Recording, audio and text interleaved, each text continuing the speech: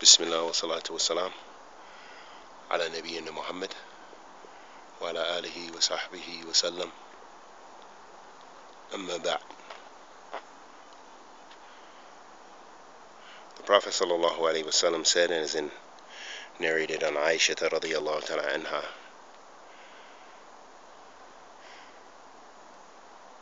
Man ahdatha fi amrina hadha ma laysa minhu fahuwa rad. Whoever does something in this matter of ours, then is rejected. Letting us know that the Prophet sallallahu alaihi wasallam forbade bid'ah, forbade going against his sunnah, because that's one of the pillars of ibadah. That's how we get our worship accepted by Allah subhanahu wa ta'ala. So if a person differs with the sunnah of the Prophet sallallahu alaihi wasallam, as the Prophet sallallahu alaihi wasallam said in another hadith, "Ragaba an sunnati falaysa minni." Whoever differs with my sunnah or rejects my sunnah, then they're not from me, meaning they're not from my ummah. That isn't making the Prophet sallallahu alaihi wasallam, the ulama explained that doesn't mean that they are disbelievers in Allah, but that is wa'id shadid, that's showing us that you're trying to come up with a new way to worship Allah subhanahu wa ta'ala, and depending upon the level of innovation, if it's bid'iyah, kufriyah, if it has aspects of kufr and disbelief in it, then of course that person can leave the fold of Islam by their newly invented matter. But in fact, if it's bid'ah ghayr mukaffara, then it is bid'ah which is madhmoom, which is sinful, and the person still a believer in Allah and the Prophet sallallahu alaihi wasallam, but they have innovated in the religion of Islam. They've fallen into bid'ah. And although you'll have some people from the later generations who came well after the Sahaba and the tabieen with tabieen, those first three generations, you had some who tried to classify bid'ah and say there's good bid'ah and bad bid'ah and makruh, and put the arkan, the five rulings upon bid'ah, that some bid'ah is hated, some bid'ah is haram, some bid'ah is actually encouraged. This is ghayr mu'tabar. This is not from the Quran or the Sunnah. It's not established in the Quran and the Sunnah that there is a good type of innovation. There's a good way to innovate in the religion. But if what is meant that there's a good bid'ah, that you've revived the Sunnah, then that is something altogether different. That means you're reviving something that's already a part of the Sunnah of the Prophet sallallahu alaihi wasallam, that it had become dead or not practiced in a particular time. For example, there's many things now that people don't practice, which the Prophet sallallahu alaihi wasallam practiced. For example, salat al-istikhara.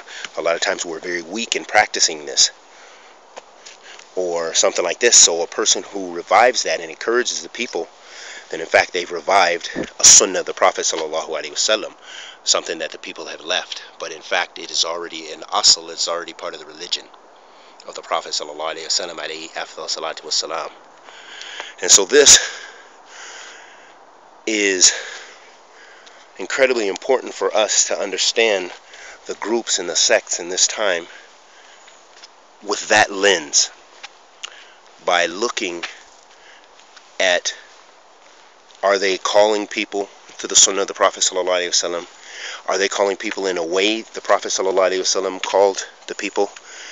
Are they practicing what the Prophet sallallahu alaihi wasallam practiced?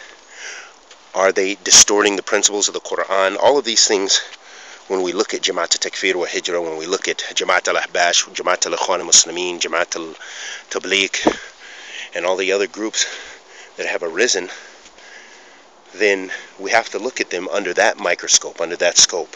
It's not in order to cause disunity with our brothers, because Allah subhanahu wa ta'ala has ordered us to be brothers. وَاعْتَصِمُوا بِحَبْلِ اللَّهِ جَمِيعًا وَلَا تَفَرَّقُوا. Hold on, all of you, steadfast to the rope of Allah, and do not divide. And the rope of Allah is what? As some of the Mufassirin, they say, the rope of Allah is the Quran. And some say the rope of Allah is the Sunnah. And some say that it is the Quran and the Sunnah, which covers both of those things, and there's no ta'arud, there's no contradiction in that. So it shows that the Muslims have to be one, and that's what we want. We love that. We want to be with our brothers. Who wants to have someone in faith and dislike them, or in fact dislike anyone? But when people deviate and change the religion of Allah subhanahu wa ta'ala, for example, Abdullah Harari and Jamaat al-Ahbash, what they do in Ethiopia, and they encourage the people to go to seek refuge from the dead. This has no place in Islam. It's not from the Quran, and it's not from the Sunnah of the Prophet ﷺ. The Prophet ﷺ didn't seek refuge in the other prophets, alayhim afdal salatu wasalam. And after the Prophet ﷺ, the Sahaba didn't seek refuge in him, and they didn't supplicate to him, and they didn't supplicate through him. But in fact, all of the worship goes to Allah, and the Prophet ﷺ said that ad-du'a huwa ibadah, that supplication is worship. And that's why, as believers in Allah and believers in the Prophet ﷺ, that we have to know that supplication goes to him, Allah subhanahu wa ta'ala alone. And we ask Allah the Almighty to accept our good and forgive our evil, and protect us from innovation in the deen, and bless us to be from Ahl Sunnah, following the minhaj and the methodology of the Salaf Salih, Ridwanullahi alayhim. Wa sallallahu wa sallam ala nabiyyina Muhammad wa ala alihi wa sahbihi wa sallam.